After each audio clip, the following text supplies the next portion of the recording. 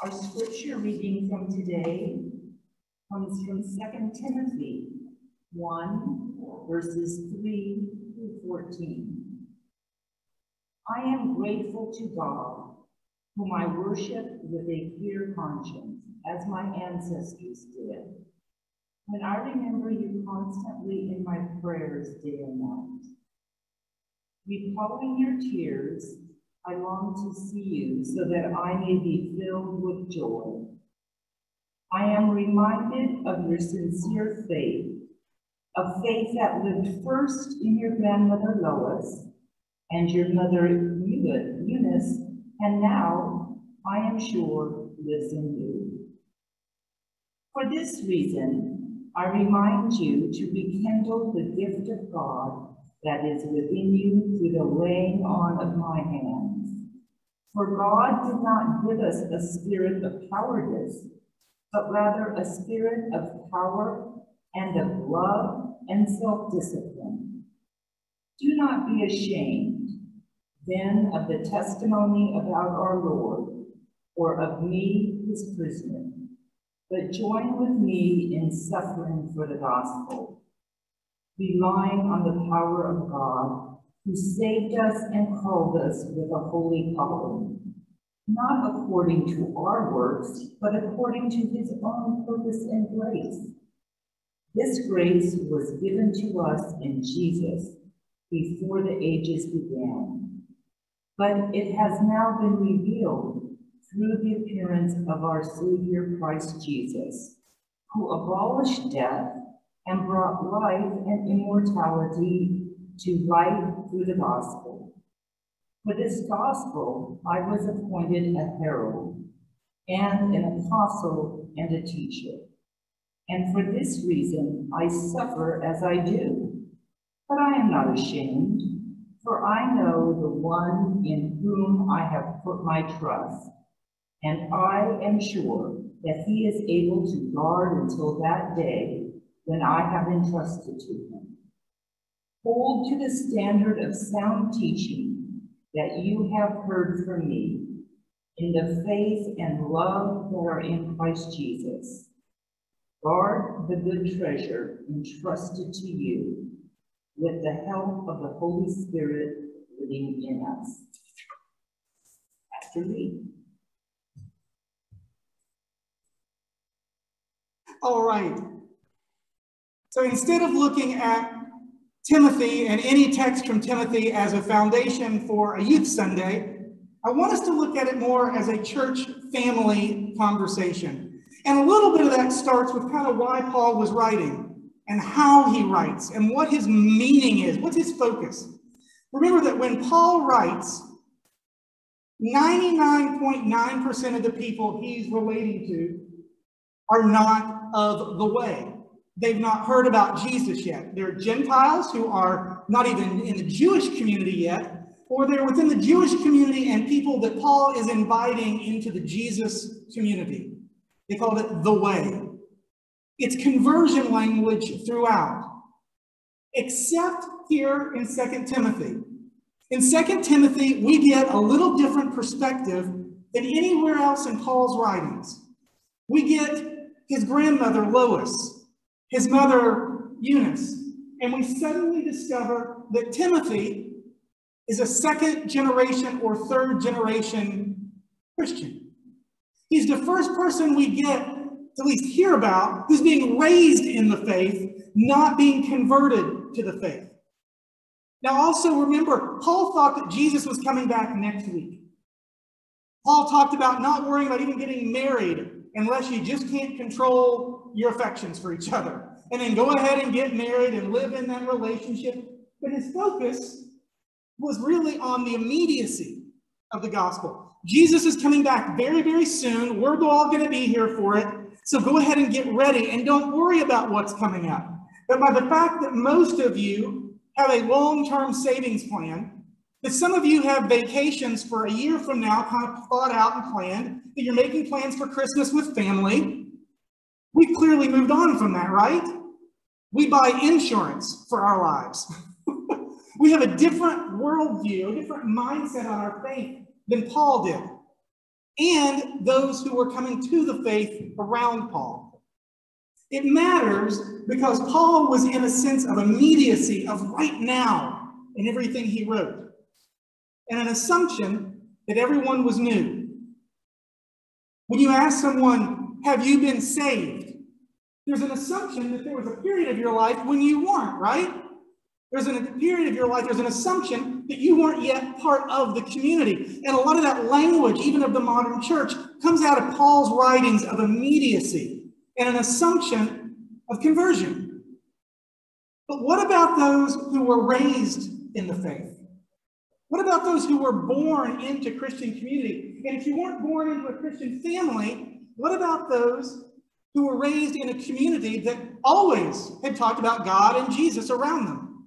Where the Good Samaritan, people thought of it as a children's story rather than Holy Scripture. In a community where you can go to a public store and buy a Noah's Ark mobile for your baby crib. A place where the faith story has always been present.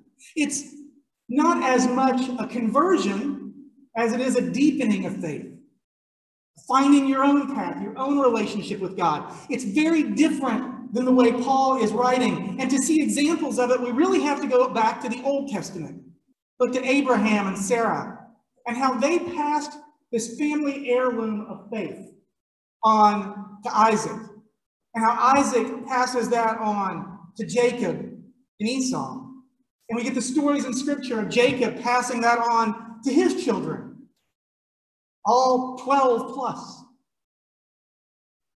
We get to see Hannah living in faith and that faith coming out in her child Samuel.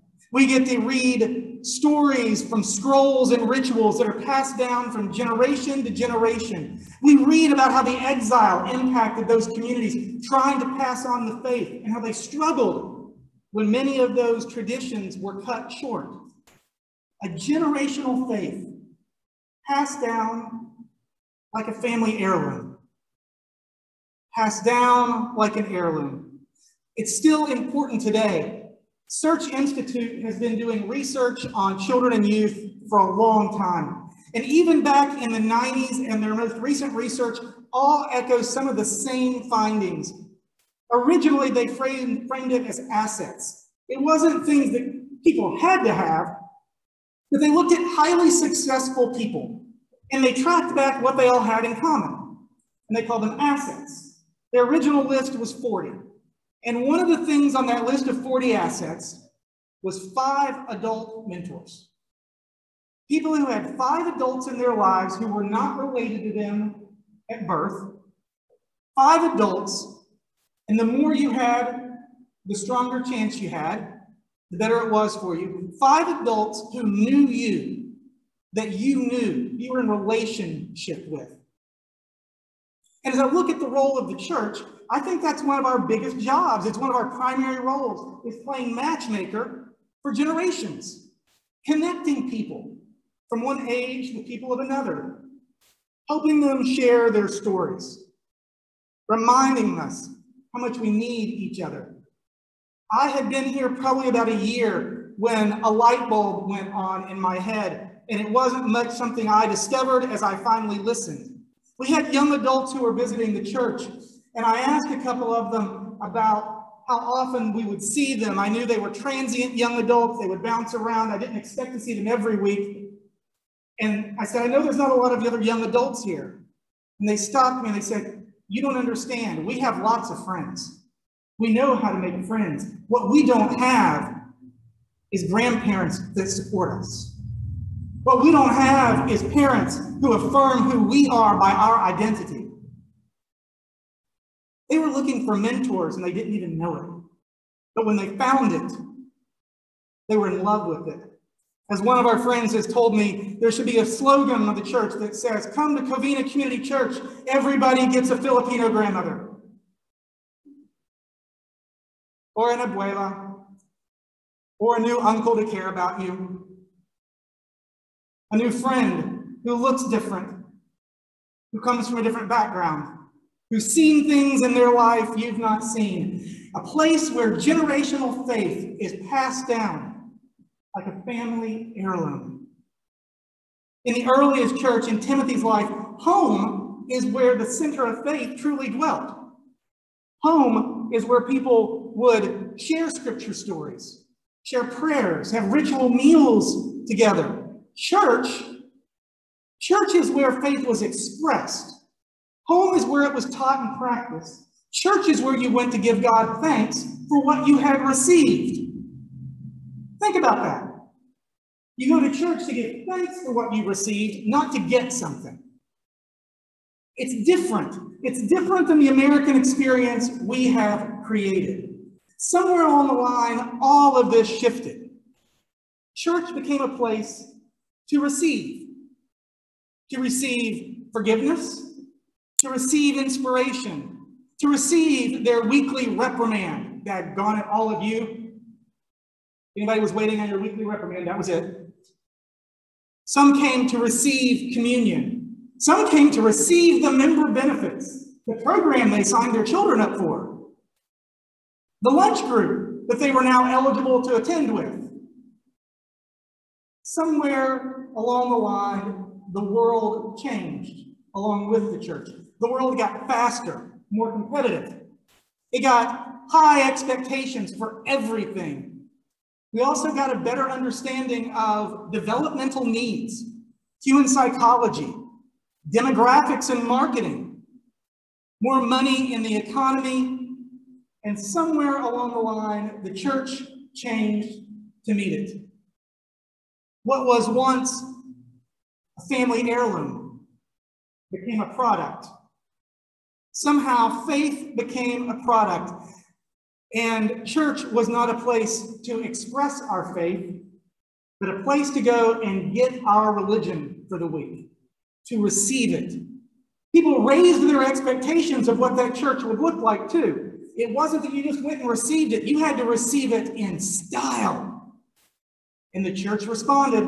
Ministers became more entertaining. Clergy even became TV personalities in the 80s and 90s.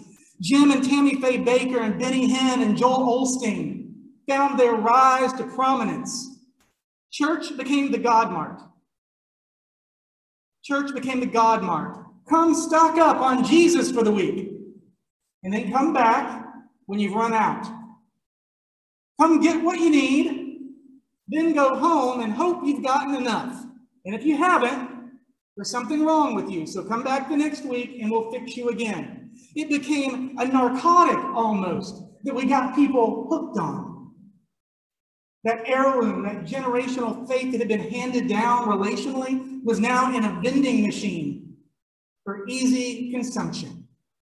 And it's not a wonder then that when people don't get what they need out of church, when they show up and it doesn't fulfill their needs, when the program doesn't fit, when the message doesn't fit, when they're not receiving what they wanted to receive, they bang on the machine and scream and shout, waiting for what they need to drop.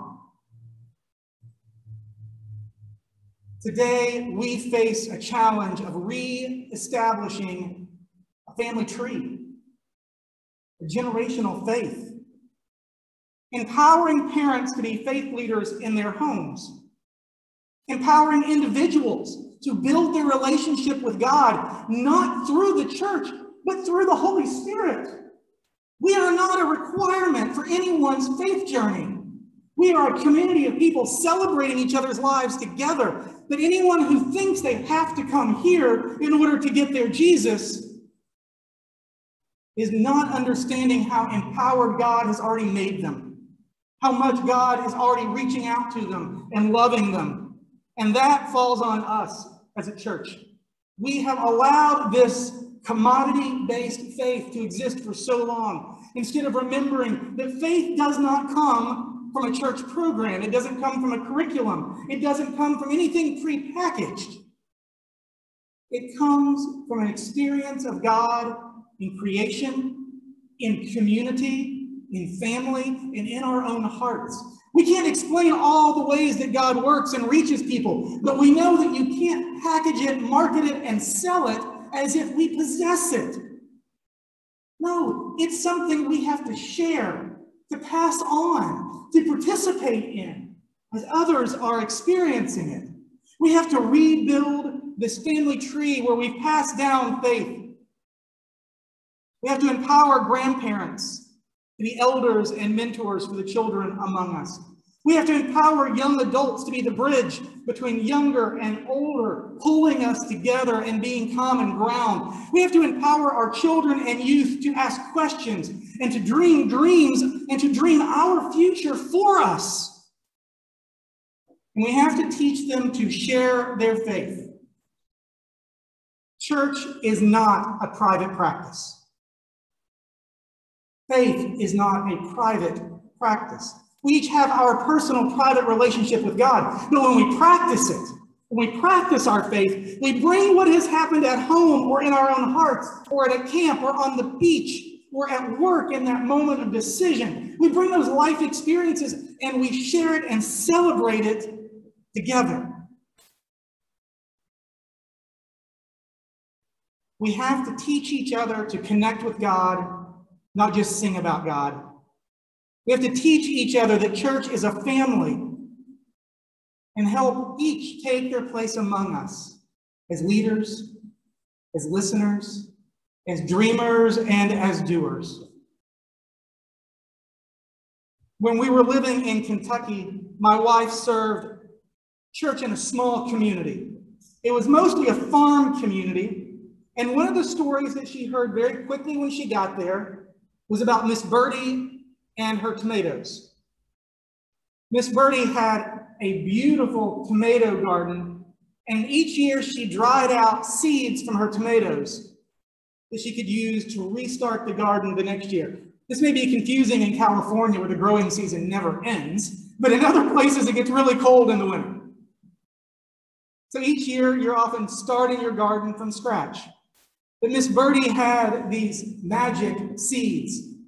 They produced the greatest tomatoes in the area. And on occasion, she would bring a paper towel folded with seeds in it and gift it to someone in the church. That was a big deal. Now you didn't have to wait and hope that she brought some extra tomatoes and left them out at the potluck. Oh no, you could raise your own. You could raise your own Miss Birdie tomatoes in your yard. And then Miss Birdie passed away. And one of the things that people grieved is that she would no longer be able to bring them dried seeds. No one else would be receiving the seeds from Miss Birdie. And it's a very sweet sentiment, isn't it? But think about it for a moment. How many of them had already received the seeds? What were they doing with their seeds? She had already given a gift to the family. All that was required was for them to share what they had received, to pass it on. Church is not just a place to receive. Church is where we practice what we have experienced.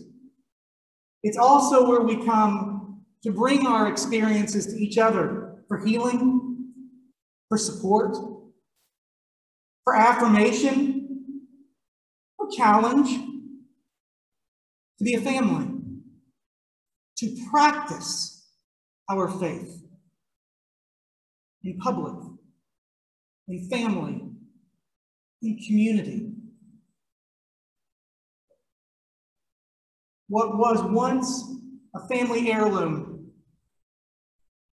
was trapped in a cultural vending machine. In church, we've got to take it out.